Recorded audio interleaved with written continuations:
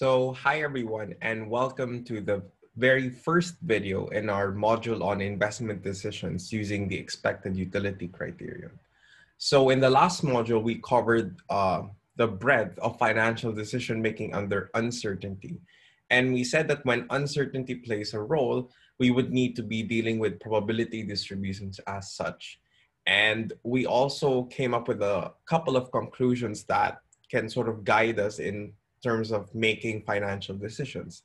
The first of which is that the typical criterion that one would think, which is the expected value criterion, is not often very good in this analysis. It's often flawed in some sense. And that's because people don't necessarily judge things based on the basis of expected value, but rather on the utility that they gave, as we said. And we posited this expected utility theorem, which factors in more things than just the expected value. There are a couple more things that we discussed, such as the concepts of the certainty equivalent and Jensen's inequality, as well as the risk premium, which are concepts that sort of circulate this world of finance. So we answered essentially in the last module if a person would be if they would take one investment or another investment, or it's not really one investment or another, but whether they would take the investment or not. And we said that we could judge those by the basis of expected utility. So in essence, this sort of module that we're going to discuss here is a sort of application of that, but in terms of answering the question, how much should you allocate on certain sort of investments? So of course, in the world of the financial markets, there are many investments you could make. You could make an investment in the equities market, in the bond market, in the money markets, and in the foreign exchange market. So there are many things that you could put your money into. And you want to know, or how do you allocate your funds across these securities? So it's in essence some sort of portfolio management, but we're going to start at the most basic level, which is in essence the asset allocation problem. So we'll move there. So we first have to ask the question, which is the most basic question, which is essentially, why do we invest? And investment, as we define it, is the buying, holding, and selling at a future date of, it's buying, holding, and selling financial assets at a future date, right? And investment in a financial asset increases wealth, right? Via the returns. So as we said, in financial decision making under uncertainty, generally returns are random things. But when we make investments, we make them in the hope that they will yield a positive return at some future payoff. That future payoff, of course, is not today, it's in the future. Hence, the return will be some factor in the future.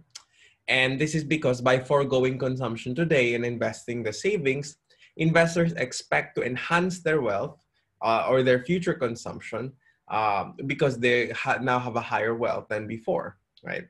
And thus, in essence, the goal is to invest, and it's one way for us to be able to maximize an individual's expected utility, right? Expected because we're dealing with conditions that are not certain. So some key questions to ask before we begin the module. First is, how do you describe the relevant features of a financial asset to an investor? And the second is, how will the investor's wealth position be affected if he or she invests in this asset? So as we know that there are assets that are generally risk-free, and there are those that are risky. And in essence, we have to learn how to describe to an investor what constitutes a risky asset, what constitutes a riskless asset, and how will an investor's wealth position or their current wealth standing be influenced by the fact that they invest in a riskless asset or a risky asset. So those are considerations that you would need to ask. And in essence, this is the rationale for a portfolio. We want to find measures of the effect on relative wealth at the end of an investment period, i.e. your end of period wealth. So for example, consider only an investment with only a single period, okay? The link between the end of period wealth and the initial peso investment or the initial monetary investment is the rate of the return of the investment in a portfolio financial asset. So in essence, this just means that if you have a portfolio of assets, which are like a collection of risk-free and risky assets, each of these sort of securities inside will have a rate of return, right? And this portfolio that we were discussing, as I said, it's a combination of assets. There can be risk-free assets there, and there can be risky assets there. And this similar portfolio theory was studied a long time ago, and it's still heavily being studied today.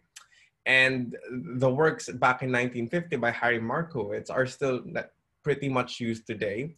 And there are essentially two main activities in portfolio management, in essence, two questions that we ask.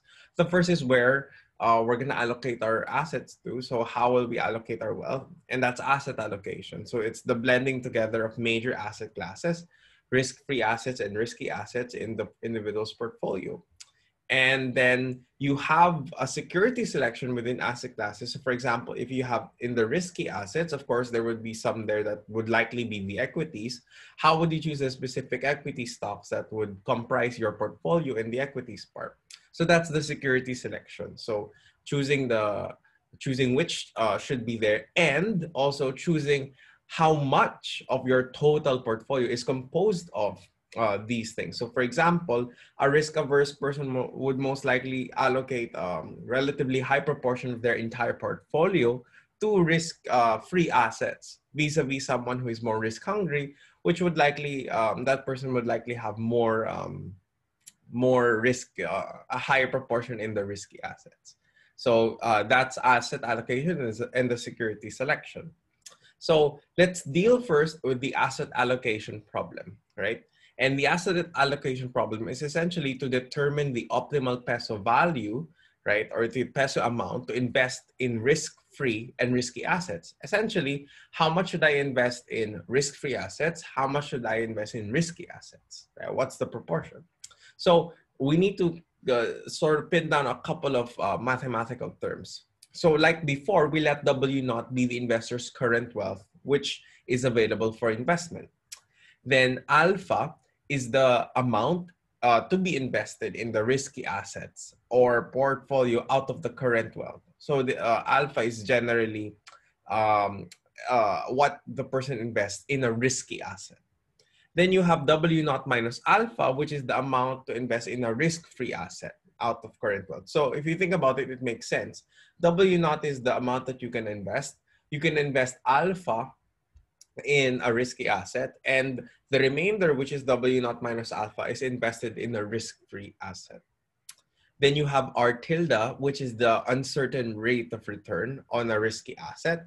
So that's that uncertain rate of return, and that constitutes just for the risky assets. And then you have RF, which is the rate of return for a risk-free asset. Right. So you have two rates of return, one for a risky asset, which is R tilde. Then you have RF, which is the rate of return for a risk-free asset.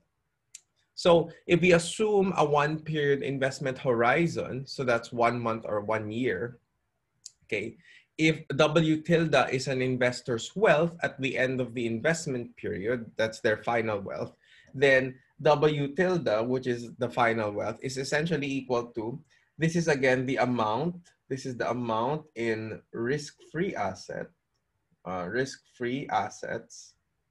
right? Then this one is essentially, right, this is RF, which is the return, 1 plus, that's the rate of return. This is the rate of return on risk-free.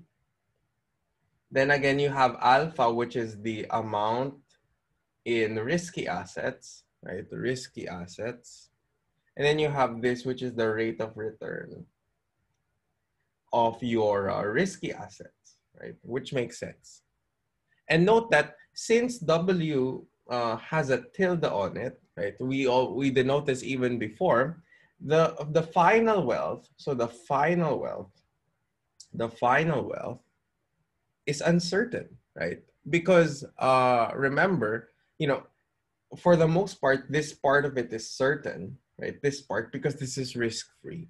But this part, and especially that part, there are uncertain things, right? So the R tilde here influences a lot of the things going on because as I said, a risky asset is a risky asset. It is associated with an uncertain payoff.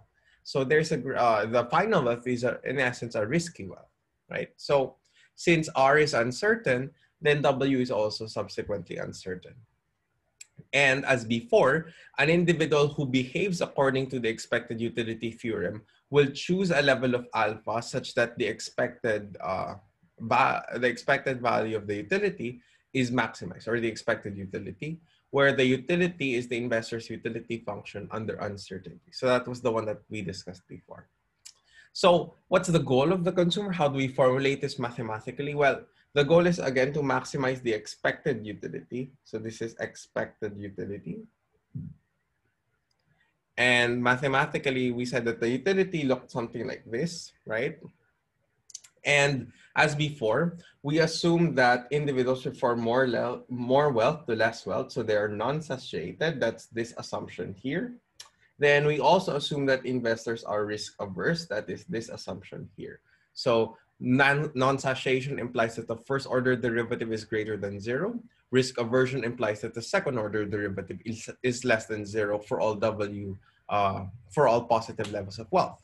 So if you take the first order condition with respect to alpha, which is the amount that you invest in the risky assets, so you take the derivative of that and equate to zero, you get you end up with this condition here. And when you derive it further, you're just gonna you can sort of note this down as something that looks like that. Okay, so you can derive it on your own time. So we ask ourselves, right, under what conditions will it be optimal for a risk-averse investor to invest a positive amount of his wealth on the risky portfolio? So, you know, we know that investors are risk-averse and that they would prefer a certain outcome over an uncertain outcome. But there are many instances wherein one could be a risk-averse person, but would still be willing to allocate some proportion of his or her wealth, a positive amount of his or her wealth, to the investment in a risky portfolio. And essentially, this question is asking, when is alpha greater than zero, like an optimal thing to do? And remember, when alpha is essentially positive, it means that the investor allocated some amount to the risky portfolio. If alpha is equal to zero, then the investor just allocated everything to risk-free assets. So we're gonna ask the question: when is it a good situation to invest in risky assets, at least for a risk-averse investor? And the first order condition allows us to describe this relationship, the one that we derived in the past slide, between the investor's degree of risk aversion, which we discussed before, and his portfolio composition via the following theorem. So we're gonna discuss a couple of theorems. This is the first one and arguably the most important one. And it's kind of simple to understand.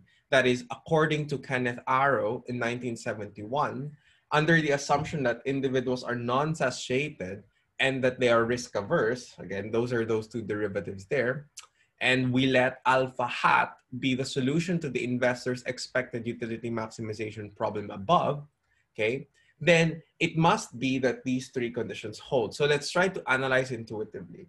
If alpha hat is greater than zero, that is, the optimal thing to do is to invest at least some part in the risky assets. It must be that if this was the chosen solution, it must be that the expected rate of return on the risky asset minus the rate of return of the risk-free asset is greater than zero. This is just another way of saying that I can just transpose this to the other side. So that this is greater than RF. And this kind of makes sense. A person would be willing to invest, right, in a risky asset class, right, if the expected rate of return in that asset, in that risky asset, is greater than the risk-free rate, right? Definitely, there would be some incentive for the consumer to sort of invest something there. There's going to be some incentive there. But if we find that the optimal thing for the consumer to do is not to invest in anything, is like not to invest in anything, not to invest in the risky asset, It just means that the expected rate of return is equal to RF. And obviously, right, the expected rate of return, which is this one on a risky asset, is still uncertain.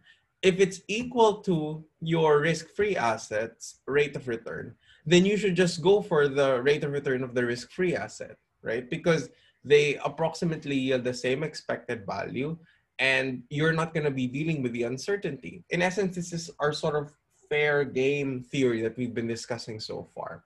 You'd rather choose a certain outcome than that of an uncertain outcome, especially if both of these things yield the same expected value. The last one is that you should obviously not invest in risky assets if the rate of return of the risk-free asset is greater. Because if the rate of return of a risk-free asset is greater and that of a risky asset is lower, then you can just be much better off just investing in a risk-free asset, not having to deal with the uncertainty, and even getting a higher return that you would have had you taken the risk. So it's obvious from that standpoint. So this is the formal proof for Arrow 1971. That's theorem 1. If we let Z alpha be the function that we had earlier, so this is the expected utility function. So if you remember, this was how we formulated. Then the FOC, which is essentially deriving this function by alpha. So it's like it's partial, right? Partial Z alpha over partial alpha. Then we equate that to 0. We're gonna get this derivative here. And since you know that by risk aversion, the second order derivative is 0, is less than 0, you know that this part here is 0, then that is as Z Z prime A decreases, then A increases. And this has, of course, some implication. And it follows that at an optimal alpha, alpha hat will be positive if and only if this one is going to be that. So this is just a restatement of the proof that we had. By risk aversion, you get this. It will only be positive if we're missing that there. This one here is greater than 0, since in this case, alpha will have to be increased from its value of 0 to achieve equality in the first order condition. So since people are inherently risk averse, this implies that alpha hat is greater than 0 if and only if this expectation is greater than 0. And remember, right, this expectation, right, minus RF, you can spread it around. You know that the rate of return of a risky asset is uncertain, so that remains there. But the expected value of RF, well, that's a certain thing, so that's just RF, right? And that was the conclusion we derived earlier, or that we explained earlier in the theory of Arrow. And we said that that could only be, that alpha hat would only be positive if and only if this was greater than 0, right? So that's our conclusion. A risk-averse investor will invest in the risky asset or portfolio only if the expected rate of return on the risky asset exceeds the risk-free rate. So I think we can end the video on that. We're gonna start with an example in the next video, but I hope you were able to see a very simple sort of proof, a very simple fundamental theorem in finance that, of course, it's rational for a person to still invest in a risky asset for as long as the rate of return in that risky asset is greater than the risk-free rate. So thank you for your attention, and I'll see you in the next video. Thank you very much.